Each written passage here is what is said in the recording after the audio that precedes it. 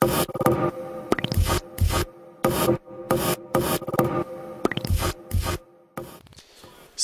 FIFA Street has always been a game that has been kind of resonated well with fans. It's been a game we've always kind of wanted to make, but as part of a sort of a more global EA strategy, we really started focusing on our core titles several years back. Our CEO kind of mandated that all the different groups start to really focus on their core titles and make them as strong as possible from a quality perspective, from a sales perspective. So what that allowed us to do on the FIFA group in particular is really make a great FIFA game, a really great FIFA engine, which then this year now allows us to really go out and start making another football game, a street football game, using that engine as a backbone. So, our focus on being a quality FIFA product has really now helped us create a quality street football product. Yeah, so when we set out to make FIFA Street, we really wanted to make an authentic street football game. And what we quickly found out is that when you make an authentic street football game, it's inherently arcadey. I mean, you have walls so the ball stays in play, it's a bit more fast, it's a lot more about the skill and style.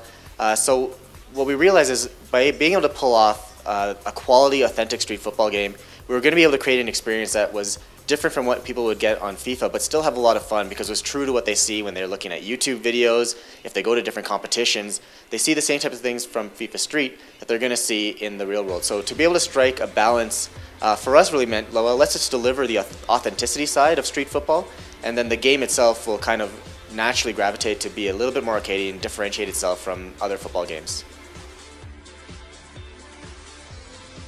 Yeah, so one of the great things, and one of the reasons we do call this a reboot of FIFA Street, is because this is the first time that the FIFA development team has been used to make FIFA Street. It's also the first time that it's been built off of a FIFA gameplay engine. So those two things really set us apart from the previous FIFA Street titles. We had a team that really understood what it took to connect with the consumers in the way of how to deliver a quality football experience, and an engine that's been spent years being perfected to be able to deliver just that. There's development directors, producers, and designers. All of them came into play to be able to make FIFA Street. So again, what we really want to message with, don't forget about the last FIFA Street games, but when you consider this FIFA Street, with our message of coming out as an authentic street football game, it's different than the message we came out with previously. And also because, as I say, it's the first game being built by the FIFA development team on the FIFA engine.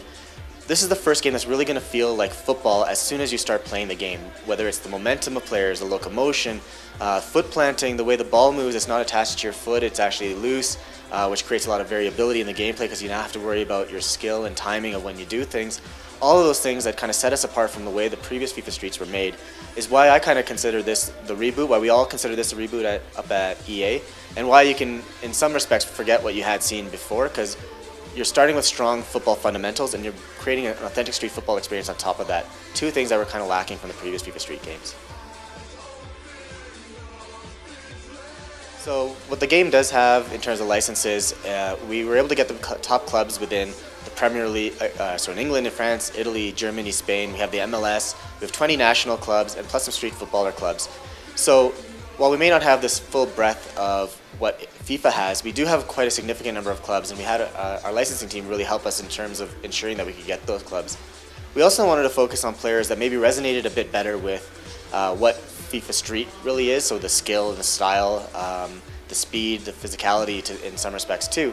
So on each squad there's 13 players, and we have a large team, data collection team from around the world helped pick those players for the different squads. So we won't be seeing DLC because we wanted to really focus on the top clubs, the top players, and then really make this game not necessarily about those guys, but the team that you build. For us, the most exciting part of this game, while you do get to play with the Arsenal versus Chelsea in different locations, it's not real, it's not authentic street football, whereas the team you create, which is going to be you, probably players created by your friends, who then you can add to your team, so it's you and your friends that can just join maybe like a local league, basically that's the premise, and work your way up to kind of become, in aspirationals, the street football champions of the world. That's where the fun, in my opinion, and a lot of gamers' opinions, is where this fun is going to come from this game. So in order to get all the moves in our game, and there's over 50 kind of what we call, I guess, base moves in the game, we brought actual street football talent into our motion capture studios in Vancouver, and they recorded all the moves. So everything you see in the game is real. It's something that someone has been able to pull off. As amazing as it may seem at times, these are all actual captured moves from real street footballers from around the world, which is fantastic. It really helps us deliver that authenticity message.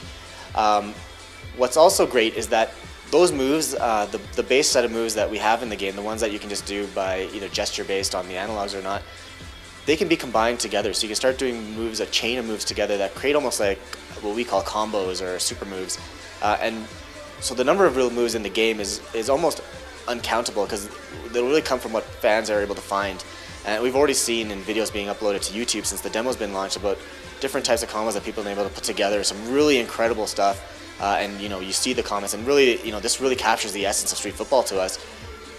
You go to YouTube, and if you're not looking for FIFA Street, you're looking to street football in general, you'll see a lot of videos, you'll see so many views with comments about just how cool it is. And we wanted to create that same feeling within FIFA Street. So by being able to do the real moves in the game, putting them together in a way that really embarrasses people and looks extremely cool, and then sharing that with the community and having people talk about it, we've in a sense captured within the game what street football is in real life. So obviously for FIFA Street, one of the major differences you'll notice outside of sort of the gameplay is the environments, and with the environments is the walls. Obviously, this is not something you're going to see in FIFA. So for us, we were able to start with a great FIFA engine, which is awesome and helped us in many respects with the locomotion and being able to feel like football. But players had no idea how to react to walls. Goalkeepers had no idea how to react to walls, or even to different size nets or different size penalty boxes. So there's a lot of work that we had to do to be able to make sure that players moved correctly. They weren't running into the walls unintelligently. They were using the walls in a way either to shield or to pass off of. And the goalkeepers were turning around when the ball would go off the wall, so they were in a position to either catch it off the rebound or understand at least where the ball was about to end up. So all of these things we had to kind of do just at a very basic level. That took a lot of work, because we had to rework an engine that had been many, many years in development. But because of the way that the engine had been developed, very, very well architectured by our engineering team up at EA, it wasn't as difficult as it could have been. So a lot of that was great. We were able to build around that. And then when you think of the environments themselves, so not only is it the fact that there's walls, but the different types of walls. So we have fence, for example, versus a brick wall versus a wooden board.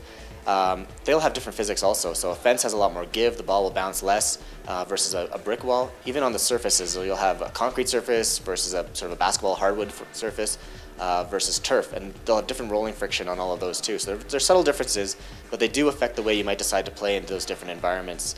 And it was important to us to be able to create that variety, because not just have environments as sort of a window dressing that you can just go here, here, here, here, and they have no real impact other than they look cool, but to also have an impact to the gameplay and have a purpose for why you might want to choose one versus the other, or to learn the subtleties of the different environments when you're playing in them.